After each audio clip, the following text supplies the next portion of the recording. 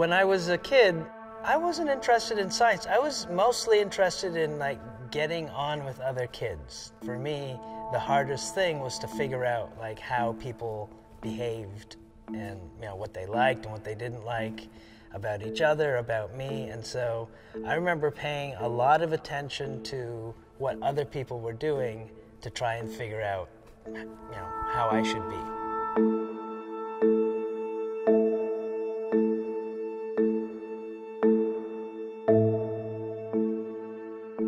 I wondered for a long time about how I could understand what was actually real and what was a misunderstanding, a misconception. I could see that different people, depending on where they came from, who their friends were, had very different interpretations of what looked like the same stuff. A more concrete example, someone would play baseball, and some people would think this is an excellent baseball player and want them on their team, and other people would choose this person very, very last.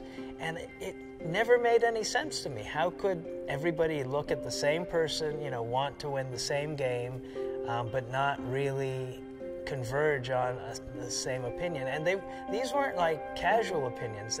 People would get into fights over this kind of thing. So that's the kind of thing that got me wondering about myself. How good are my perceptions? How accurate are they? How do I know it's real? I had a really great high school English set of teachers. What those high school teachers had inspired me to do is to figure out how your world works. And they inspired me to read, but more importantly, they inspired me and basically convinced me that you could have an active life, so to speak, of the mind.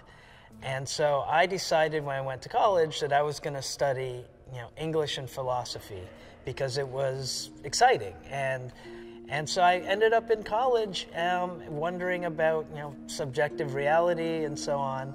And because I had been inspired to, learn about stuff, I was a pretty good science student, and I was interested in, the physics of the world, the chemistry and the biology of the world. So I took a bunch of science classes. And one day I went to a biology lecture that totally changed my head about everything. And it was a description of a classic experiment called What the Frog's Eye Tells the Frog's Brain by Jerry Leadville.